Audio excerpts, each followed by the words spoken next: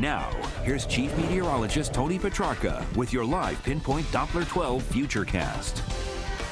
Well, December, January, and February, all 3 months averaging below normal with the temperatures. And, well, that trend now continuing into at least early March. Temps well below average this evening, and that trend will continue right through tomorrow as we check out live Pinpoint Doppler 12 radar.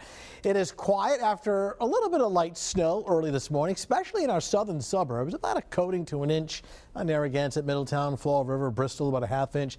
Just a dusting in Cranston and places like West Warwick. Further to the north, there was nothing on the ground, so it was mainly southern suburbs.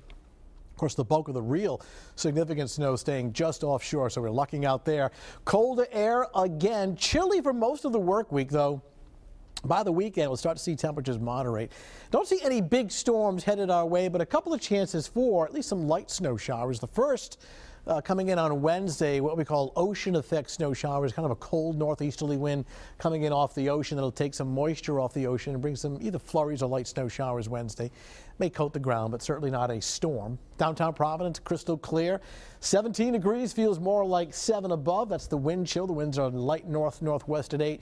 Humidity very dry, 36%. Many areas will be heading down into the single digits. And the storm that we were somewhat concerned about, even as early as last Friday, just far enough offshore for a miss. Did hit the mid-Atlantic with several inches of snow, but just grazing our area this morning. All of the northeast corridor now very cold throughout all of New England.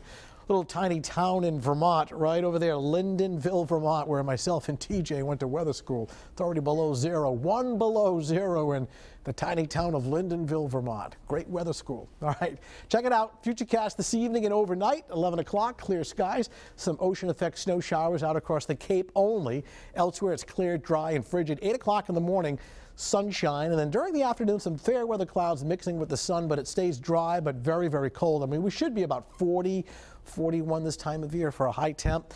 I mean, we won't even be close to that. And there's some extra clouds tomorrow evening, but at least we're not seeing any snow, at least not yet. However, by late tomorrow night, and especially on into Wednesday, again, a northeasterly wind will bring in some flurries and light snow showers, especially across southeastern Mass. That's for Wednesday. Tomorrow morning, 7 a.m., that's it, 8 above zero. By 11 o'clock in the morning, 25. Not much higher than, say, 27, 28 during the afternoon, so certainly cold for early March. Again, we should be around 40, 41, but at least we have some sunshine.